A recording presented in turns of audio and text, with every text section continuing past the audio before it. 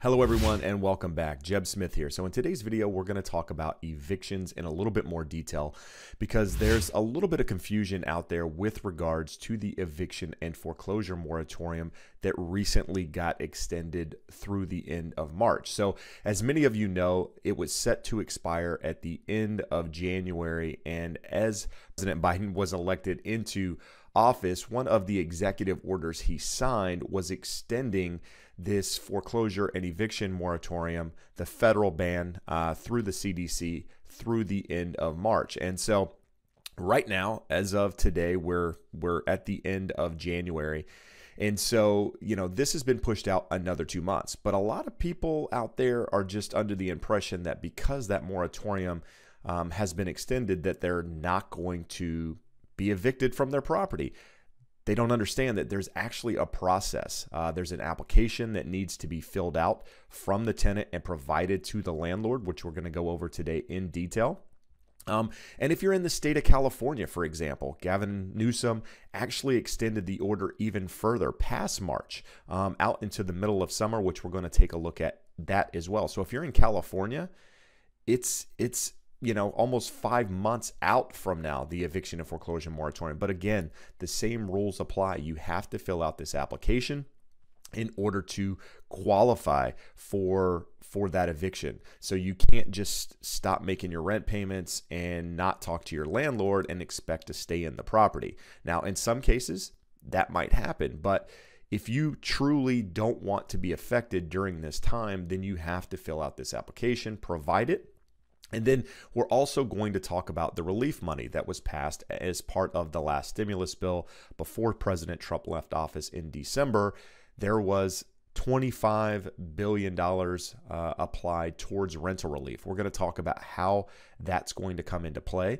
And in the state of California, they address that in the article that we're going to pull up, when that's going to become available for tenants and for landlords. So something to pay attention to. Now, keep in mind, depending on the state that you're in, they may have some overlays with regards to evictions and foreclosure moratorium, but the federal ban is at the end of March.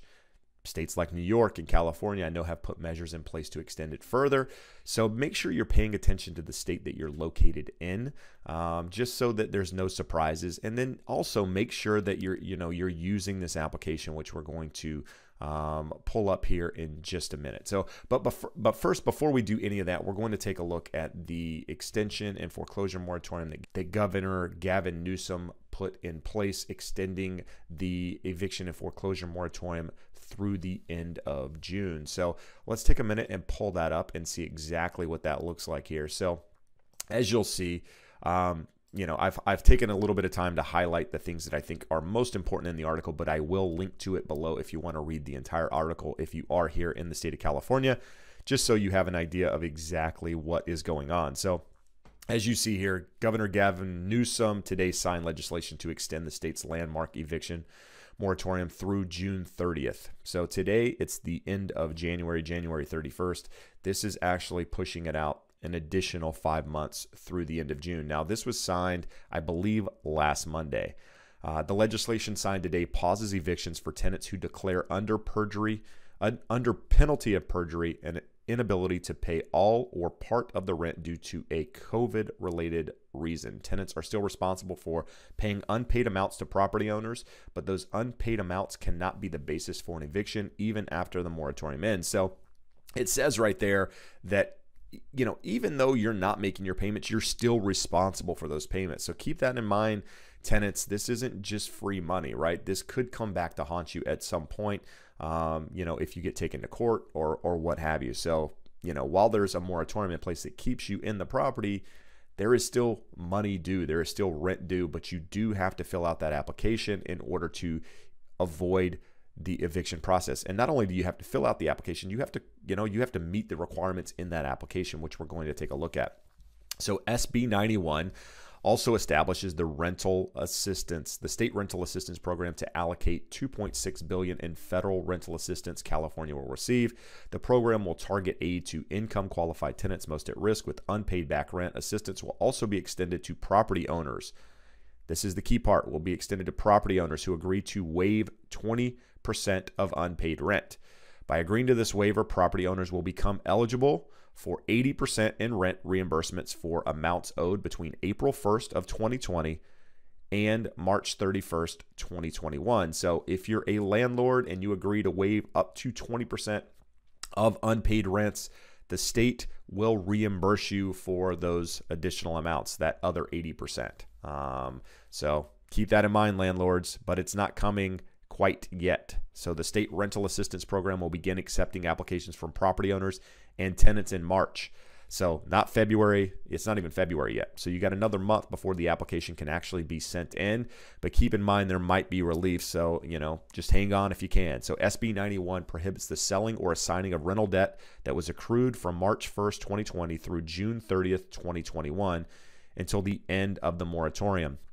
However, the prohibition is permanent with respect to the rental debt of people at or below 80% of area median income who meet the eligibility requirements of the rental assistance program.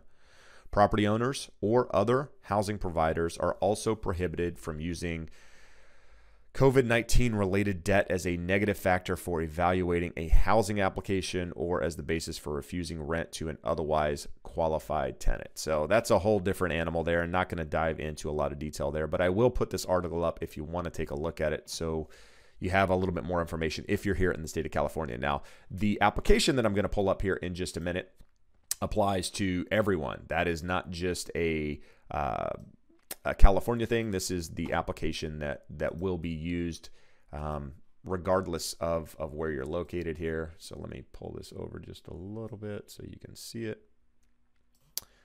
All right, so this is, now it shows at the top there that the expiration date was January 31st.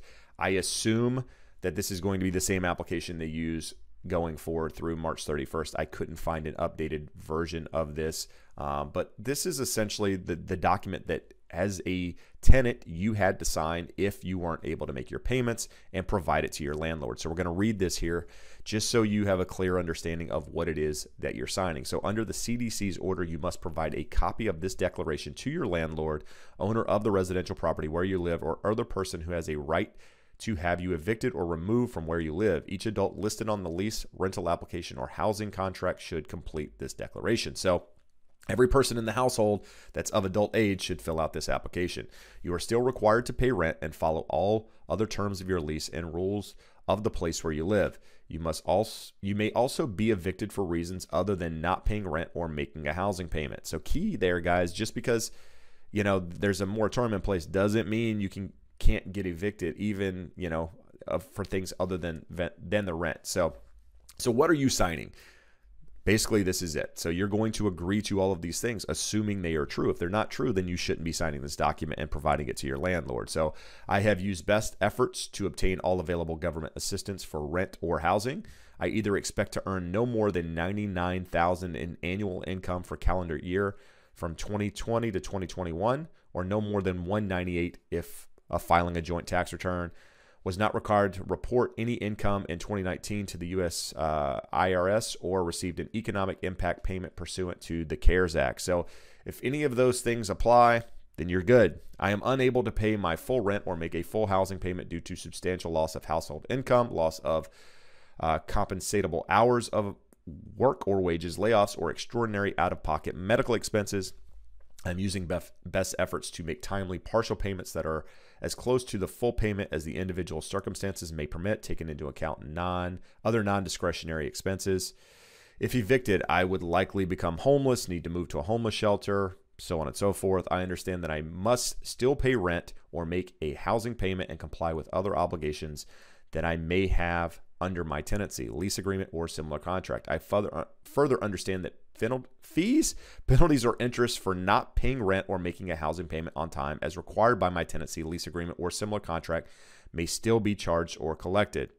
Last one, I further understand that at the end of this temporary halt, and again, this one was January 31st, I assume same document's going to be extended through March 31st here with the CDC. My housing provider may require payment in full or all payments not made prior to and during the temporary halt, and failure to may make me subject to eviction pursuant to state and local laws. And you go on to sign it, basically saying under the perjury of law that I understand that any false or misleading statements or omissions may result in criminal and civil actions for fines, penalties, damages, or imprisonment.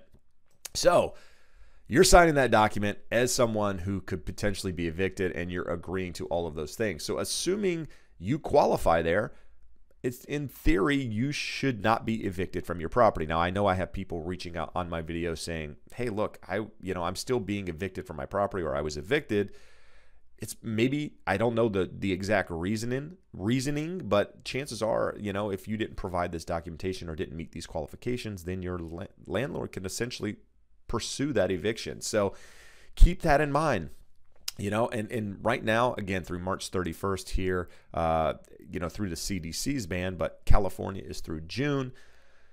If you're somebody that's in that position, just continue to make sure you're following this. I'm going to continue to update you guys as these moratoriums extend or things happen in the moratorium, requirements are mentioned or what have you.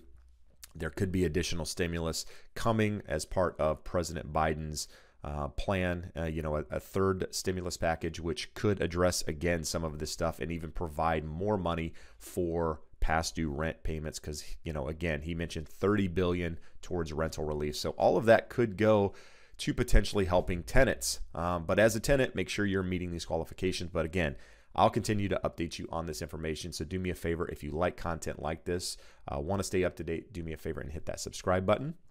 And if you have questions, comments, leave them below. But once again, I will continue to be here to provide you information as it becomes available. I appreciate you taking the time to watch. Appreciate the support. See you again soon. Have a great day. Bye-bye.